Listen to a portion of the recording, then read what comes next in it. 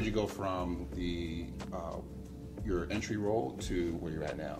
There was a structural reorganization in CB, and they actually, we had, I think, 3 office services supervisors at the time, and we were like shifting offices, shifting the dynamic, and they eliminated 1 position. Right. So me being the newest person in, that position went away, and the department had now reached out to me because we've had conversations just, you know, walking through the office, and he's like, I heard what happened. We had a conversation, and he said, well, how do you feel about joining property management? And I was like, well, I don't really know much about property management. Yeah. I own residential real estate, so I'm in, you know, rentals, but I actually have a property manager, so I was like, I don't do it myself. But I was like, hey, why not? Yeah. You know what I mean? Like, you know, let's just try to see where it takes me. So I got into it, and just been soaking up the information of what I can, you know, as the admin at the time, you know, real estate service administrator, soaked in as much as I could. And then last year in April, got promoted to assistant real estate manager. Awesome. Mm-hmm. Congratulations. Yeah. Congratulations. Thanks. And that leads me to ask this question next. And first I want to make a statement, because I've been trying to recruit diverse talent. Mm-hmm. And people know that I have this platform and I'm doing the things that I've been doing in the industry, and so they reach out to me and say, hey, Niles, I got this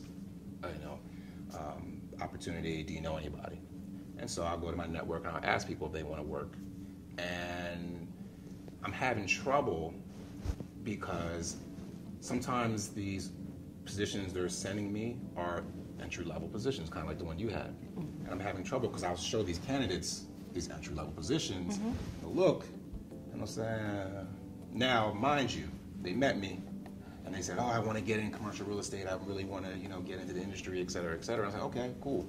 But because it's not a highly coveted job, it's, I'll let you know. And they never get back with me. Or they'll say, I don't know if I can take, you know, that, because there's a little bit of a pay cut when you first take an entry-level job. And these are sometimes individuals that just got laid off during Corona. And they'll come to me and say, hey, I'm looking for a job, I want to get in the industry, I see what you're doing. I'll say, okay, cool. Give the reply or email. Here's one. Like, not that one. Right. So what would you say to people that are trying to get in and it's not actually the job that they may have thought they wanted to do? What would you say to them as far as taking that entry-level job? I feel like, you know, we have to start somewhere.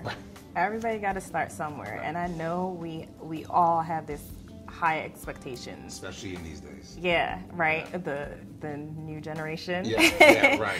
Yes. But for me, I was like, I had to start somewhere, you know, and even going from the office service supervisor, I was in a supervisor role. I had to take a step down going back to an admin role to continue pursue my career in real estate, you know, commercial real estate. I thought about it. Yes, the ego hit me, and I was like, oh, we're going from managing people and having the one that puts out the rules and, you know, tell everybody what to do, to going back to being told what to do and having somebody manage. I mean, I still had a manager, you know, in the other position, but I had more autonomy. In the admin role, you know, you're supporting somebody, so there's not that much autonomy. But I had to swallow that ego and that pride in being like, this is what I need to do to progress.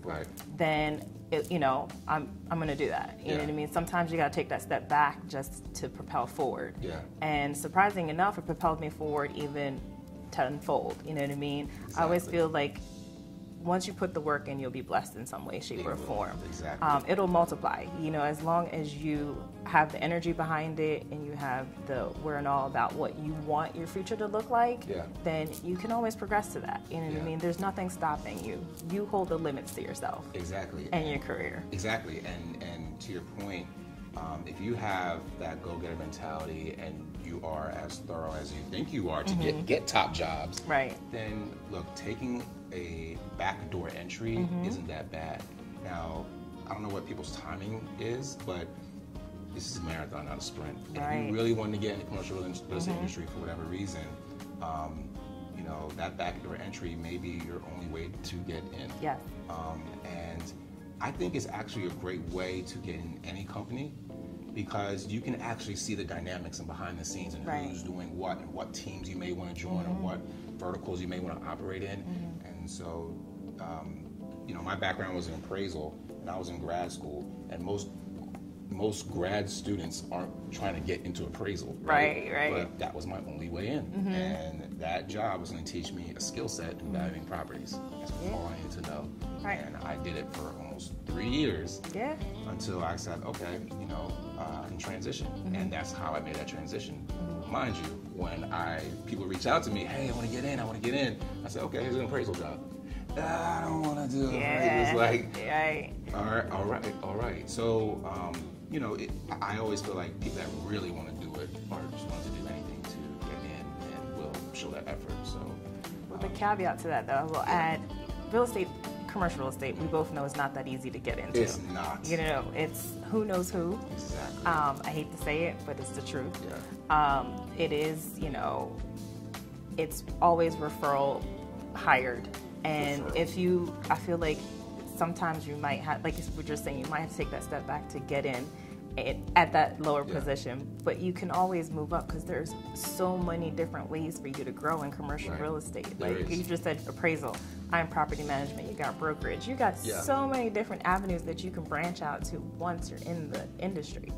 So I just feel like that, you know, that's just something else that it's so hard to get in. If that's something you really want to do, you definitely gotta take that hit. Yes, I found myself talking to both sides. The executives looking to get talent. I also found myself talking to the talent. Like, look, both you guys and gals need to adjust your expectations here to let's meet in the middle. Yes. And then once we do that, figure it out, we take off from there. Correct.